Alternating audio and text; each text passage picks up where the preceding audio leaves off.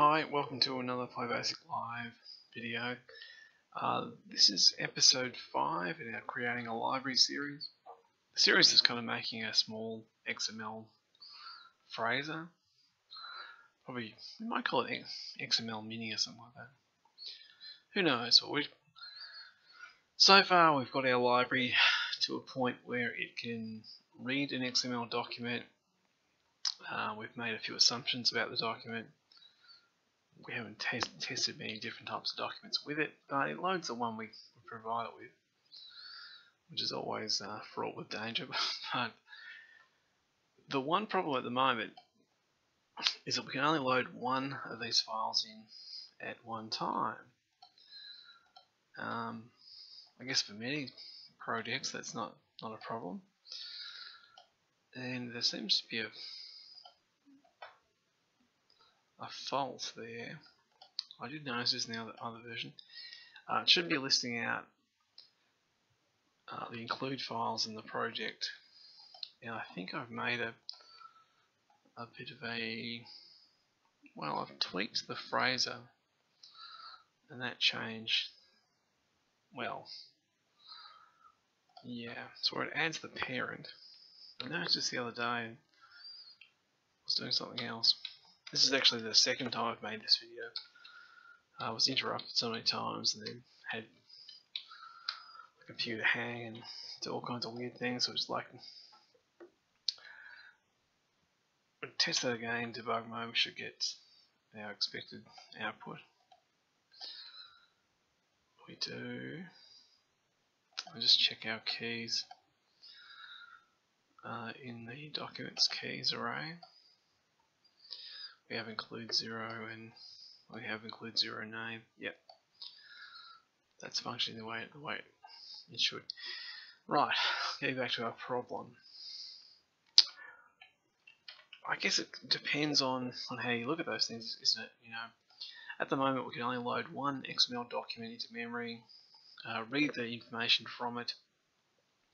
If we wanted to load a second one, we would have to load that document, and that would destroy the one that's previously loaded. You know, in some cases that may not be a problem, in other cases it may be. So I was thinking about this a bit, and one way you could do this is you could, when we load the document here, you could pass in your own XML document structure. That would mean every time that you have to read something from it, you're passing in your structure into these. Every function that is kind of exposed in public. I think the method I prefer actually is kind of like how the image commands work. So with images, you can sort of, let's say if we had an image 10, we could just go, render to image 10, and then our primitive graphics commands will just draw to that surface. We can draw a dot there, and a line, whatever. Print text to that surface, so on. We don't have to actually keep saying, draw a dot on image 10, draw a line on image 10, print on image 10, or something like that, which can be a bit, it's not that it's frustrating, but just create extra typing for nothing. So what I think we might do is we might make our library have like a current document, and it will store an internal collection or an array of all these documents, and we'll have when we load a document, it'll return a little index to it, and we can change what document we're reading and writing to at our will. So to do this, we head across to the XML source. Just trying to think what we're going to do. What we'll do is we'll make a structure, and we'll each one will hold these kind of basic properties. So what have we got? By structure I mean type. So we'll call it XML document. Put a closing end type there.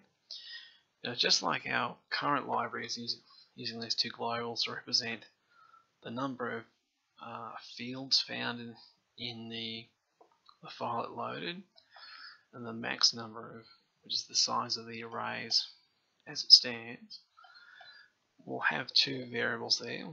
We'll just make them shorter. We'll make them, we might call that field count. And we'll have one called field max size. So this field here is going to represent this variable. This one here will represent this one here. The other two, well, if you want these to be the dynamic arrays, we'll use a handle of these, which is a little clumsy initially, but it will let us do what we want to do. We don't have any sort of parental sort of issues, clumsy kind of typing issues. Although some would argue it's probably, this is kind of a clumsy approach as well. Anyway, so we'll have a field here. We'll call this, this is keys array handle. It's just an integer. And we'll have another one that's called data array handle. So each one of our documents that's loaded into memory has these four very basic properties. We'll probably need to add some more, but for the time being, that's enough to represent what we have. But we do need an array here to store, to house all of these documents. So we can call this, XML documents, and we'll give it 0 XML document.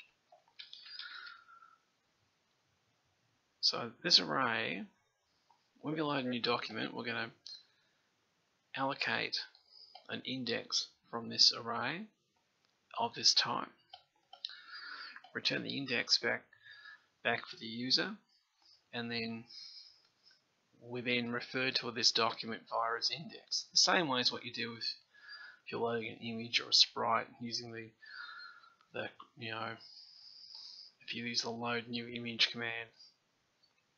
So PB is taking care of what index is allocated for you. We'll do the same sort of thing for our little library. So we need a little function to set up this structure when we're going to create a new document. At the moment, the whole library is just using these four fields here, these global variables really. There's two of them arrays, but you know what I mean.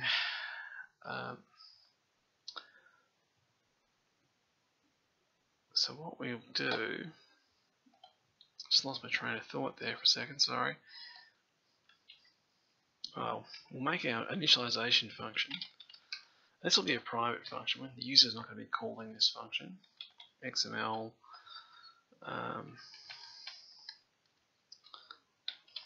I'll call it new document. We might want to pass it something initially.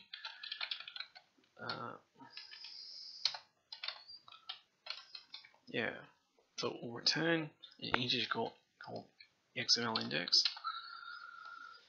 Now, let's get to it. So what we want to do is we want to ask PB for a free index in this array.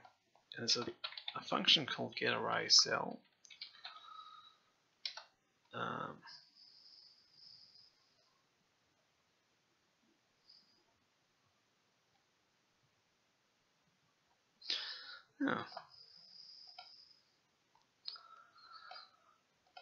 Having a mental blank today.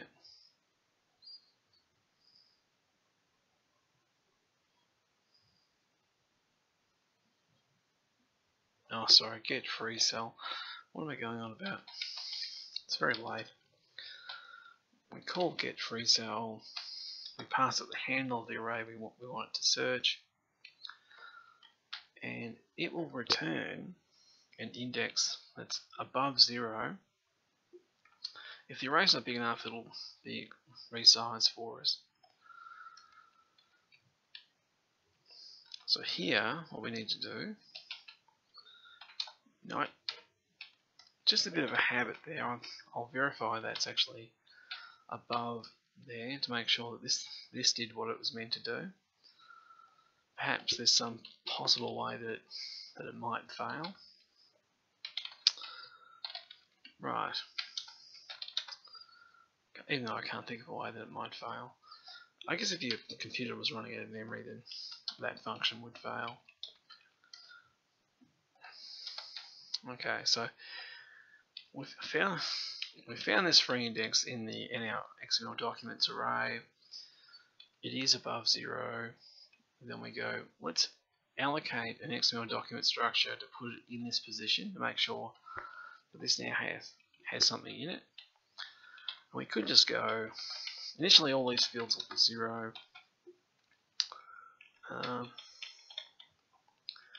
kind of like those things to be done.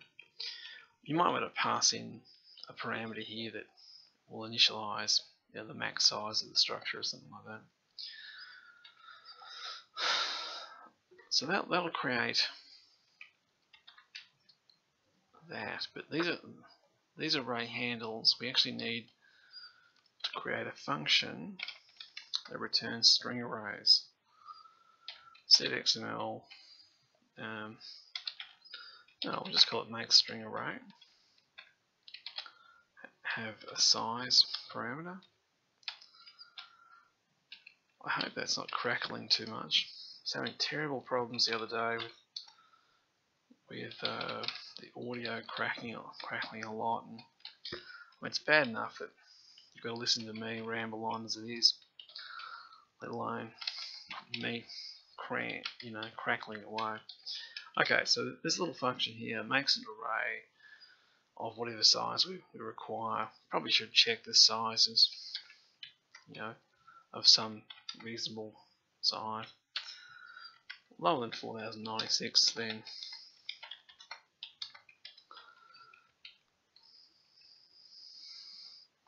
yeah, it shouldn't really matter.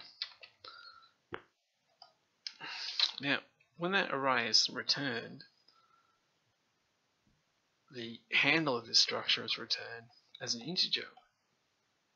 So we can just actually assign that handle to any integer we like. So what we're doing up here,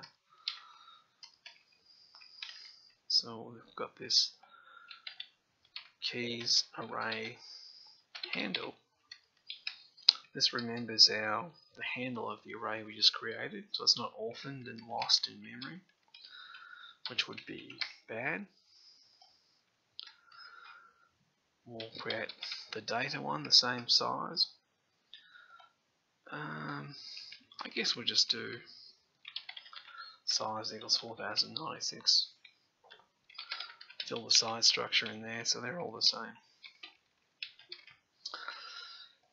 Okay, we've got a bit of a... Right, so we call this function here, we should get the index of a newly created structure within this XML documents array. Now, as a user of the library, we never refer to this stuff here directly. We can't really, in PB you can't say this is private, don't touch it, sort of thing. We just name things that are inappropriate for users. It has the same thing really. Although you can see in the IDE will show the functions at the top are our public functions, as you might know them. Ones at the bottom are considered our sort of private functions for the library. Yeah, Alright, let's try and compile that. See if we made any dumb typos. should still run the same way as before. We haven't actually changed anything in the code itself. Seems to be working. Let's get to hacking this thing together. I might move these to the bottom of the code. Now that I've sort of written them. And we'll put a banner above them. The bottom of the code is really just our functions that do odd jobs, I would call them really.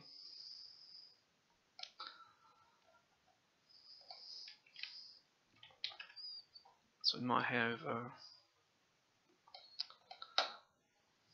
yeah, I don't know, private document functions or something. Just so, you know, when you're scrolling down, you can kind of see this is a different section of the code. Right. So when we to make this thing use our new structure, we're going to have to alter our existing functions. Let's have a look at load first of all. Load now needs to return a field, our XML index field, XML index, just for sort of consistency.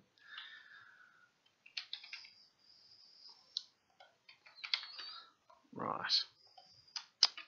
At the top of the code, we'll make sure this is set to 0. So anything above 0, we're considering this to be a successful load, or at least a document loaded, but maybe it might have some phrasing errors in it. The library's not smart enough to do checking over that stuff at the moment. We're just going to be winging this all as we go. We should still be able to run this, but let's check here.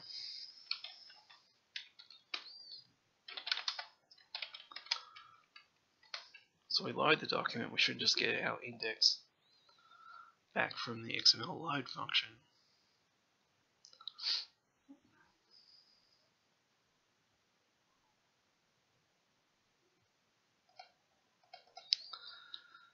Oh, I think our little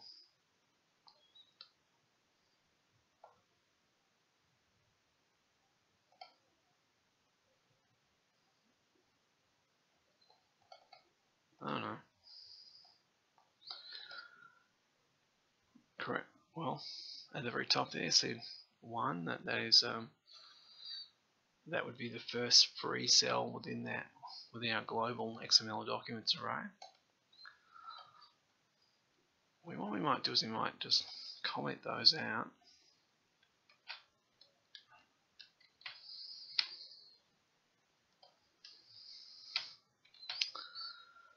Right. Now the loading is not actually working per se.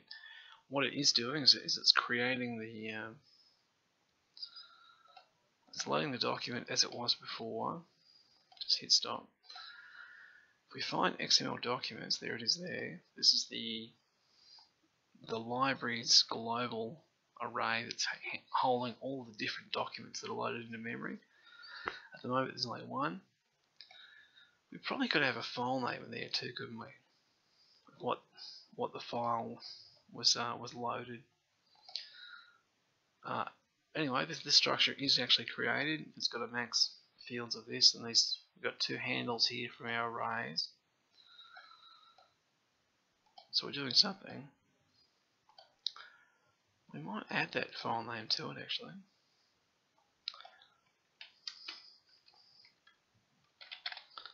So file name.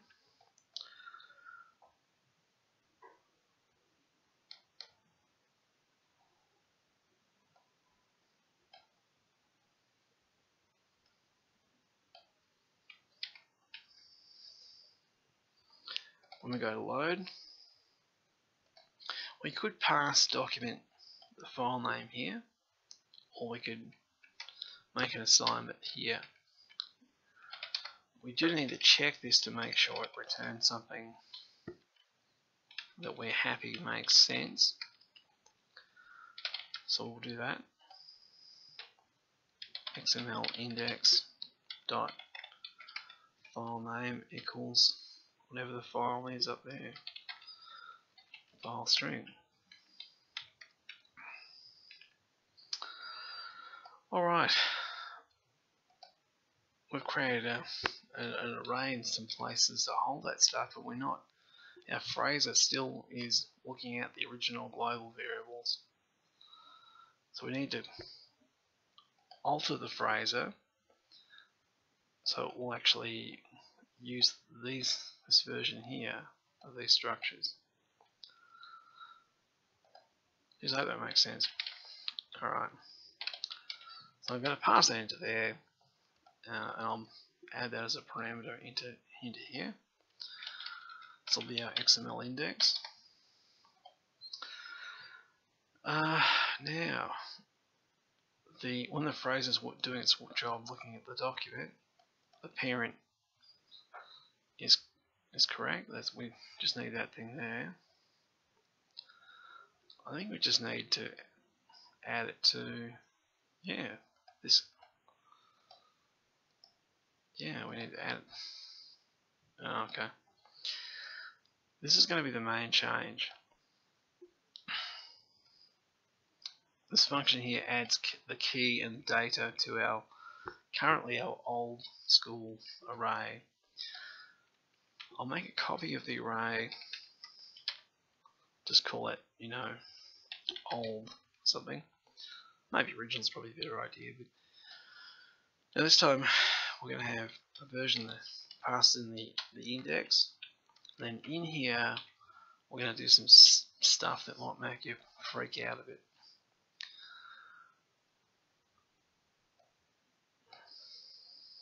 Yeah, so don't get too horrified. Okay, XML documents. Add key data.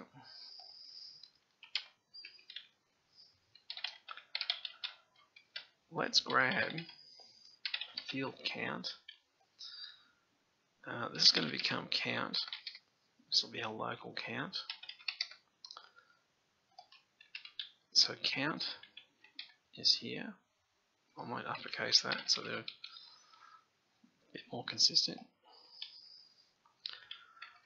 Max size will do the same thing. I think I call that field max size.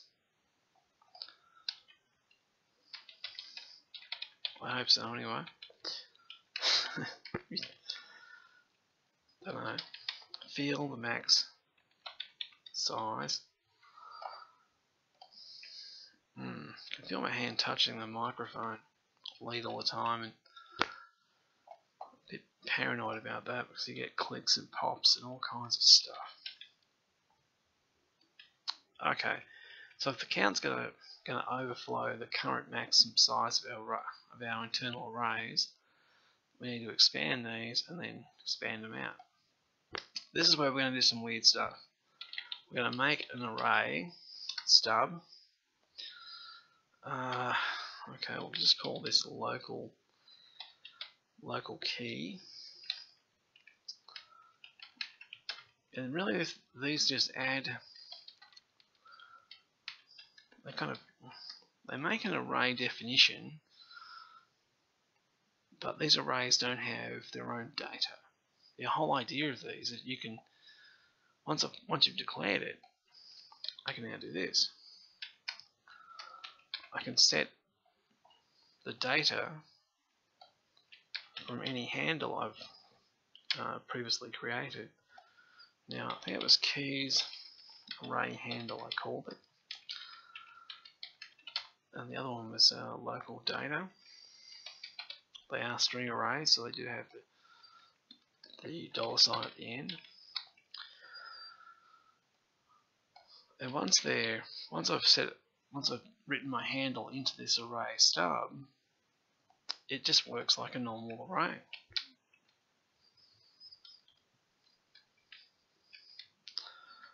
So I can read in the array there, you know,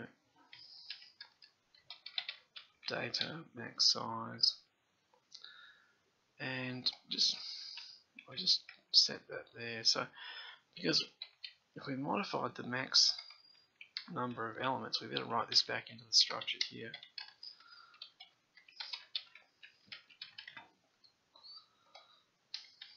Because otherwise that will break.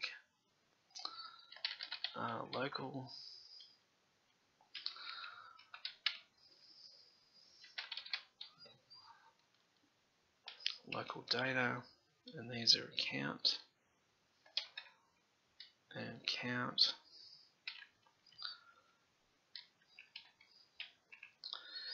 Now, so this version here is writing to the pair of arrays that our current document has.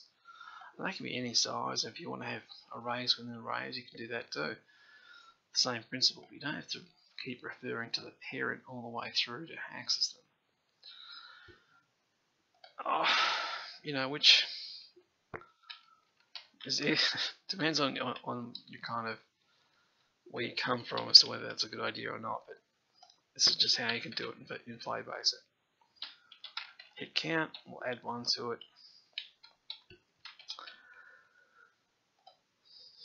I'm thinking that should work, but I know other places in the code call this function, or it doesn't have this index in it, so we'll just compile it, just see if it'll take us there. Oh, there's one. Where are we? Okay, we're in the Fraser there. Oh, of course, yeah. So we want to pass out our XML, index. And it looks to me too like the code properties will need the same requirements. I'll just try and compile that again. Yep. XML index.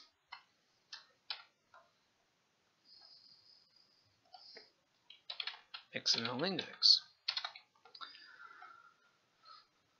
Alright. Now we should get another parameter mismatch if we try and compile, and we do. That's because this doesn't have the index passed to it. Save it. Now I don't think this will work.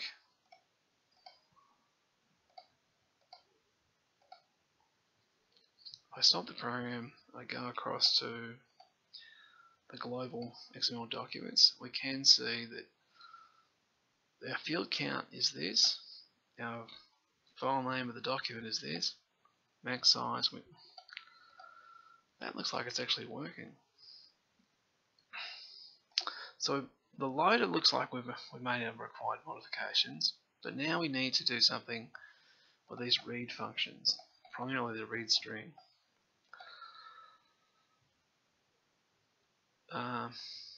We might actually do the check function first, actually. Where is it? Get key exists.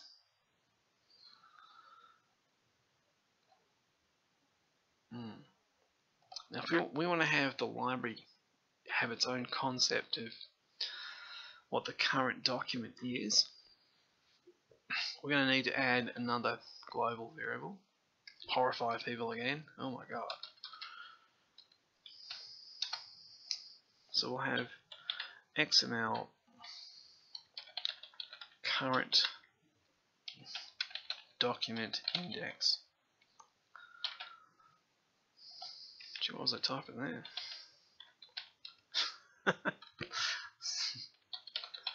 Oh, there we go. Finally got there.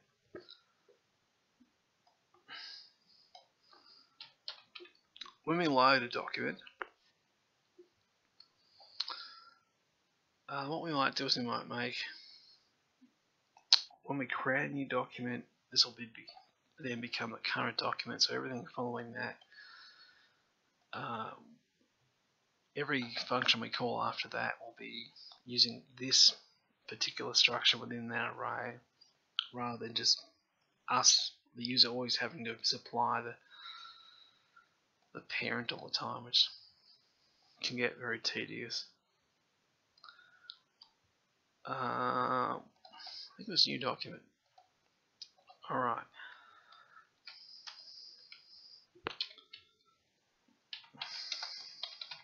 Set the current document the library is using.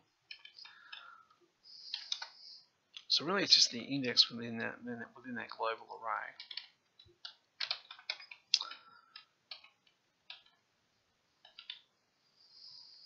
That's important because when we use our interface functions, we need to know, we need to do some checks before we start trying to pull data out of the array, because we don't know which array it is or where it is. So we check index. Is index bigger than 0? To make sure it's most likely allocated. Then we should do an allocation test. We'll check if this document is actually allocated. It has some structure at this point. If this returns anything other than 0, when we query a typed array like that, it should return the handle of that type. So if there's nothing there, it should be 0. If it's something, then it's a type structure. So when we get to here, we can be pretty confident that this is a legal structure we're reading from. And we kind of need just a local version of our keys.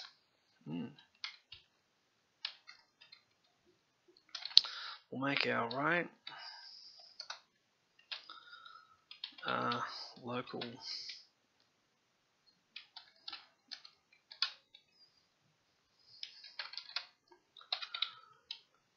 local keys. I can see myself cutting and pasting some of that stuff we just wrote before. Yeah, let's just grab those and throw away anything we don't need. We probably should make a verification function in here that does some of this stuff for us, but for the time being, okay, we only need the key array, so we don't just need that one. Do we need the max size? We do need max size. Initialize key, get rid of that. Okay, so we're doing a search of local key string array for the key name that the user supplies us with. And we don't need max size, which is good actually. Just need how many rows are in this array, and that should work. We better do a compile test, see if we've made no stupid errors. Seems to be compiling. Alright.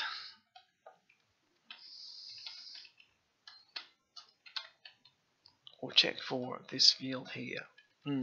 Get key exist. Shouldn't be $$ there. It's not returning a string, it's returning an integer. Let's find out. Type doesn't exist. Aha, there we go. So it stopped us from reading something that is bogus. Oh, that's correct. So XML index is not all we need to be reading from. We need to be reading from our global index.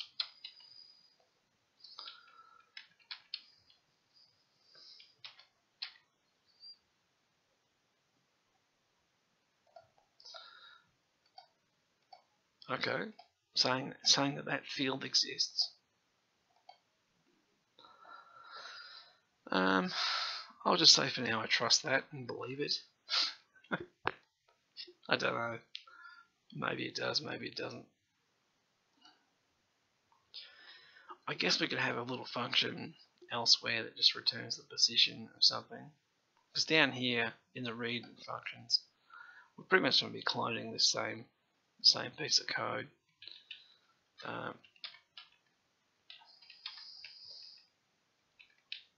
Yeah, I'll do that. We'll get our read working.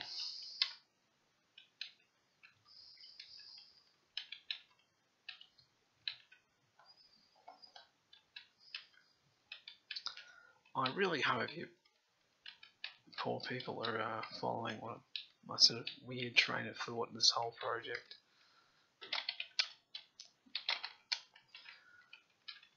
Or picking up some strange things about PB you didn't know.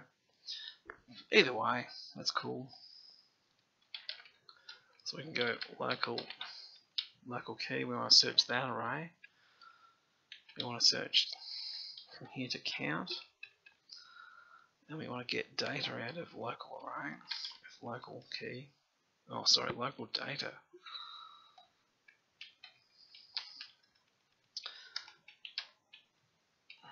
Make a tiny optimization there, really. Not that's that needed, I wouldn't have thought. When you copy array handles or handles in general in PB, it's just copying an integer. You're not making a copy of the array.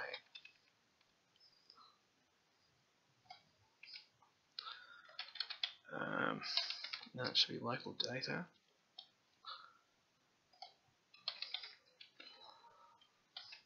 Just check that it compiles, so we haven't made any weird typos. I haven't made any weird typos there. And let's just get rid of that.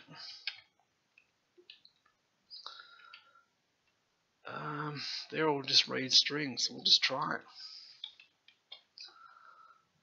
I can't guarantee it'll work, but we'll try it.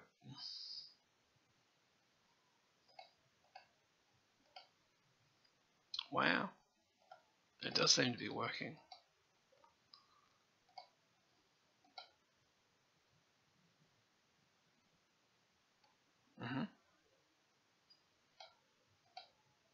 For these string names here, we could actually have, for our debug output, we can have a bit more information about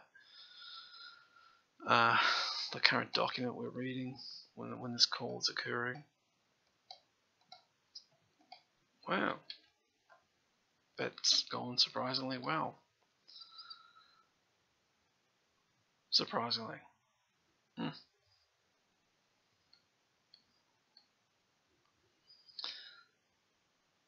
What I can see myself doing there is kind of shortening this up a little bit.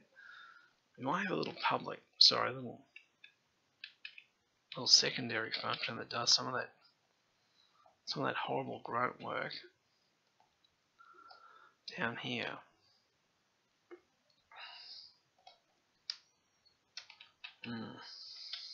Make it a sub, I don't really want.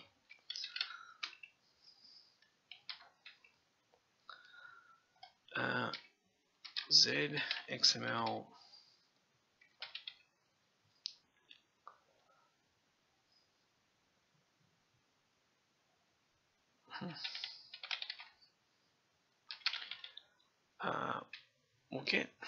we'll make it so get document field count.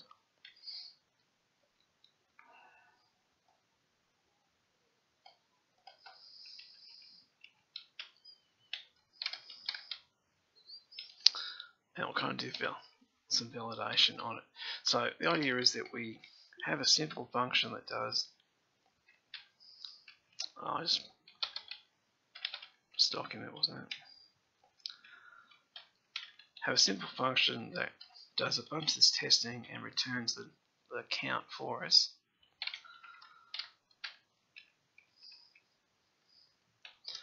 But we also should, there needs to be a secondary comparison here. If XML index lower than or equal to get array elements XML documents. Was it documents or documents? Caps lock in this key is driving me crazy again.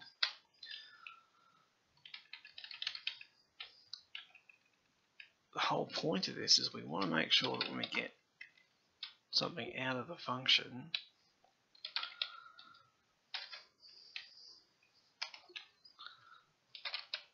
so we're kind of adding some checking functions, but we're also going to make it return something of use for us.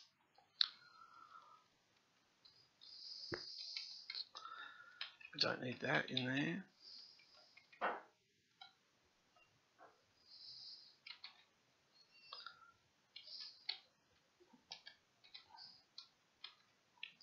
Okay, so this little function here is general purpose, and it checks that our index is above 0 and our index is within our array size, so we can't get any overflows. Checks to see if there's something allocated at this position within that array. In other words, does this thing actually exist? If it does, it returns the count for us.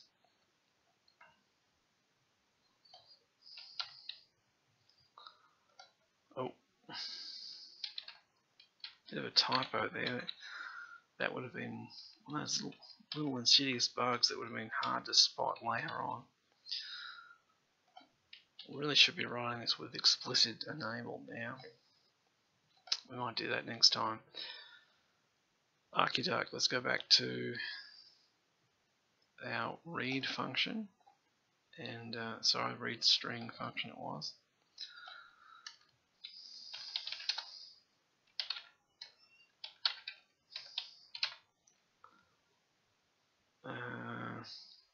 No, I just dropped that, didn't I? Silly idiot.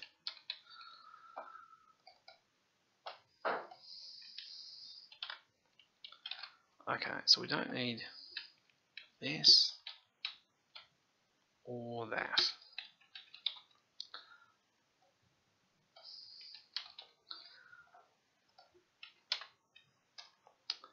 If count is actually bigger than 0, then the thing exists. We can get rid of that there as well. We've had a bit of overhead, but a little bit cleaner than what it was before.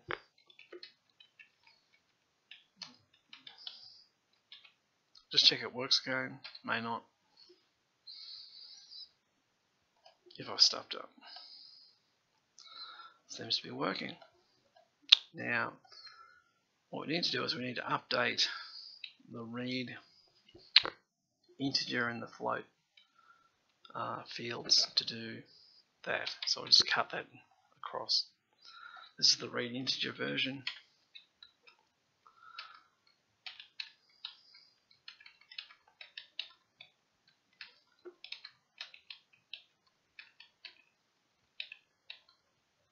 Put our closing end if in there. Position local key.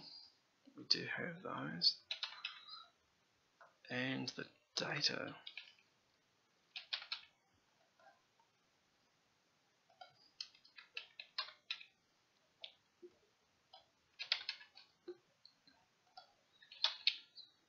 Doing a value of this position, so it's returning the integer of whatever that string there was.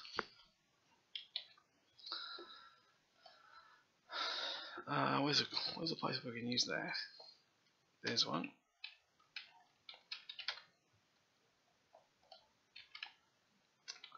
The first test here is calling it read string, so it returns this key as a string. Let's just do it as an integer. Don't know if it'll work or not. Give it a go.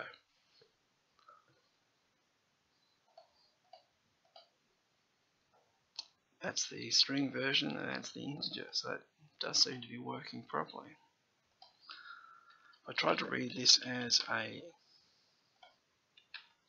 float. That would probably still work as well, actually. What we need to do now is we need to get rid of these structures here. We don't need them anymore. We don't need those globals either, because everything's now being replicated with our XML documents are typed array. using a document structure in place of a couple of loose variables.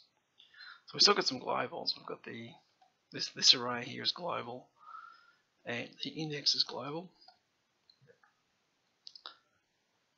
But that's about all. Alright, so we want to update. Just check we've finished with that one. This is the read integer version. Looks like it's working.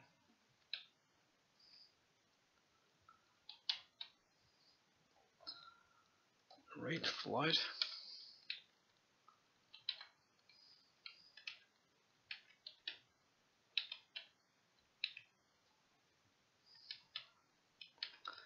The only bad thing about doing sort of cutting and pasting things together like this is that you can introduce some sort of dumb errors into your code if you're not careful.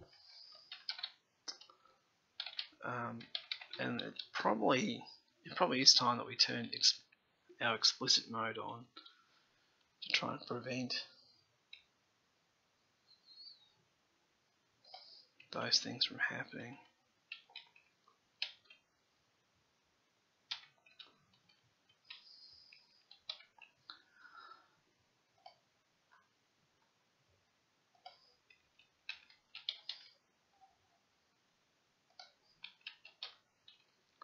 Our data.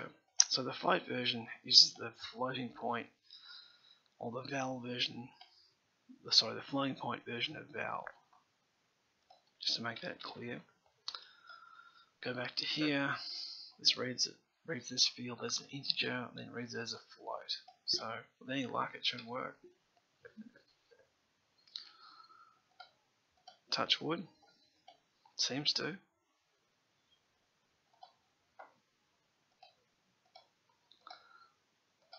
Alright. Now if I loaded another document into memory, so I'll reload the same thing. It won't know. And look at our XML document structure in the debugger. Hit stop, go to variables, XML documents here. We should have two of them. Yep.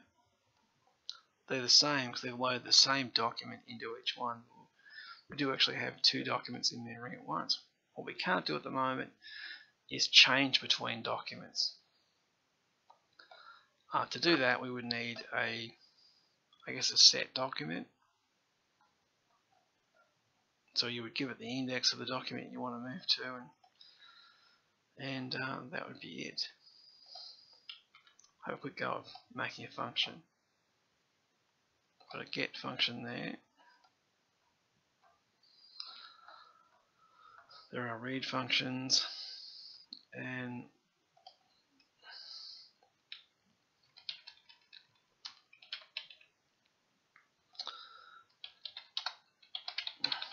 yeah, we'll call it set document. Change the current document the library is looking at.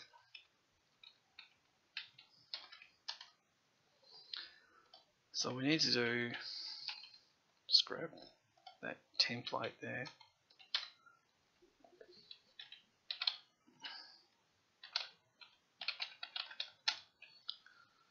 Here, and we'll go, set document feels alright, I guess. Our index, XML index, the index of our document, XML document index. We do need to do the same verification, really. We probably should do all those verifications.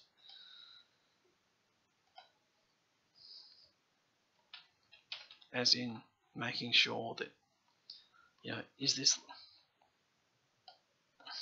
no, well, I'll repeat that if we want. So we should do some checks on this index here, like, if, is it bigger than 0? If it's not,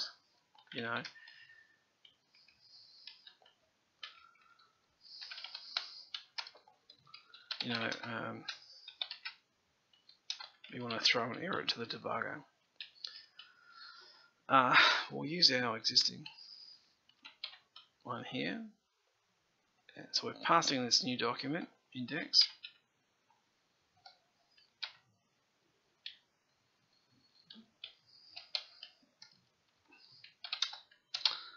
We'll just check if this is different than this.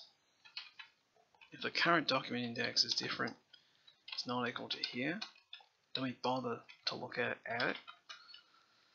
We check the count. If the document has something in it, then it must exist, and we can change this for this.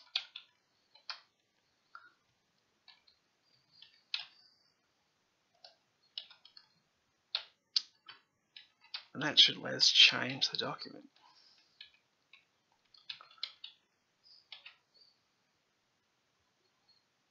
We might just set a debug message in here. XML set document. We use the file name from there.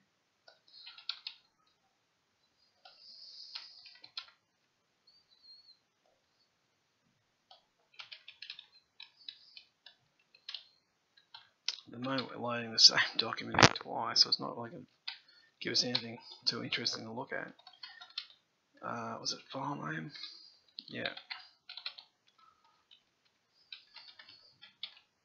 Do a quick compile, see if we made any typos. Seems okay. Now when we call this,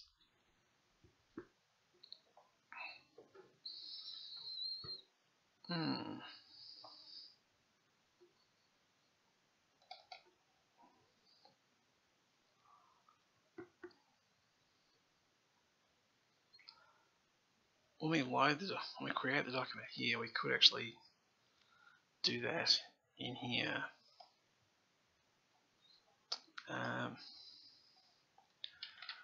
XML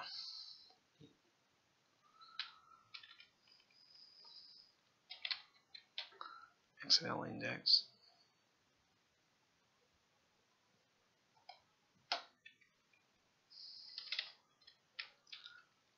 It's the second index of that.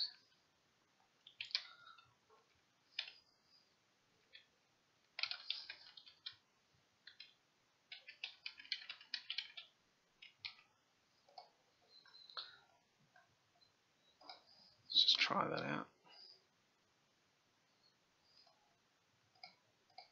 Yeah, I wish that wouldn't get pushed to the back all the time. Look at the console. Yep. Does seem like it's working. Because the loader will actually displays our file.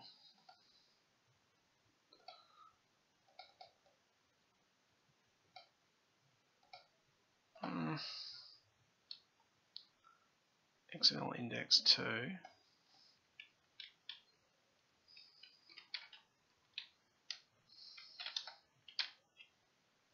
I'll print that. Just print the index, and I'll print the status of this function here. So we'll return a value. Have a field called status. So I get to here. It's all pretty good. Status equals true. Else is not going to equal that. If the current document is equal to that, yep. Count is bigger than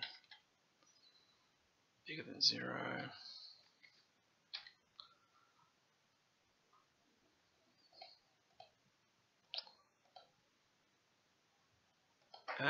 Our status is returning 0. So something's not right there, is it?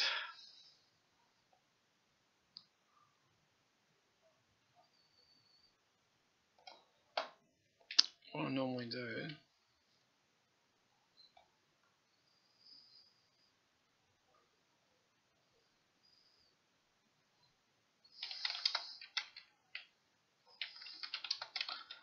put in some comments, different index.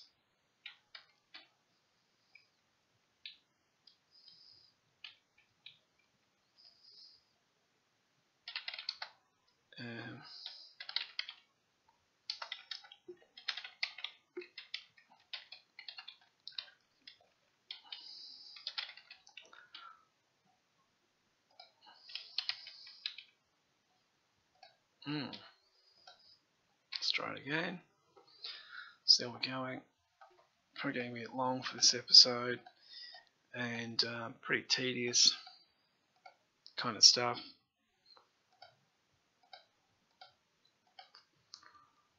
But we have got our document, multi-document stuff working. Oh, just run it normally.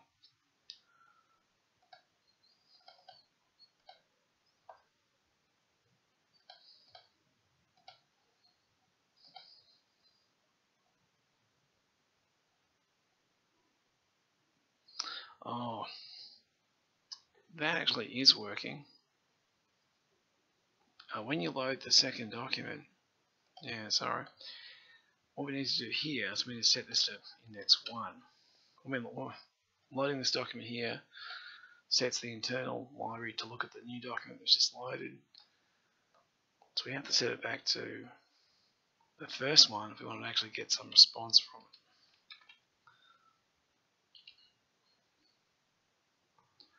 I think we might change how that sort of behaves after. Yeah, now it's actually giving us what I expected to see. Down here it said let's change document to this one here. But at the moment the two documents in memory are the same file, so we can't really tell what's going on. They're not holding different stuff, they're just holding the same stuff. But there we go, it does actually let you load multiple documents and let's grab information from them. And it's not that hard to use and hasn't had much testing either, so I wouldn't say you can go and use it in your real world project just yet. But hey, it does work. But more importantly, I hope you've enjoyed watching today's video and picked up a few ideas, and hopefully I wasn't too obtuse about what was going on. I just want to say thanks for watching, and I'll catch you some other time. So goodbye.